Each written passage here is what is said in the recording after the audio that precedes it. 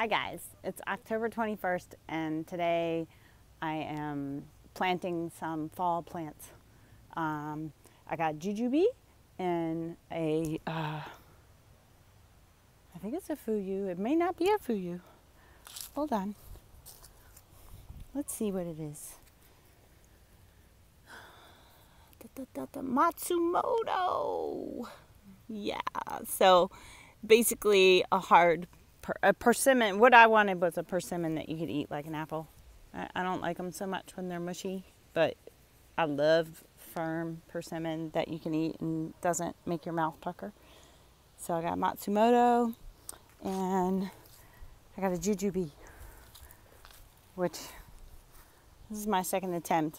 I thought if I'd stick it in the chicken yard that it might be a little happier, because it seems like everything that's in the chicken yard seems to be happier. For obvious reasons. So we're going to give that a shot.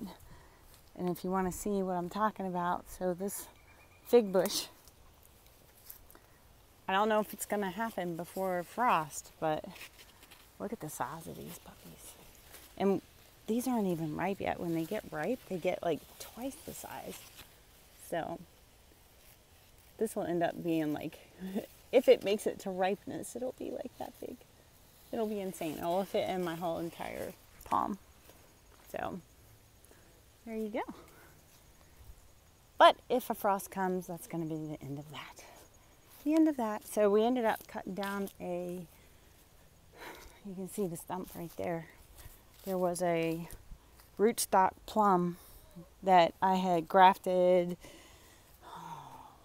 hardy almonds, and it didn't take, but the rootstock lived, and they were growing really, really tall, and it had gotten to the point where it was actually blocking the solar panels from getting the full sun.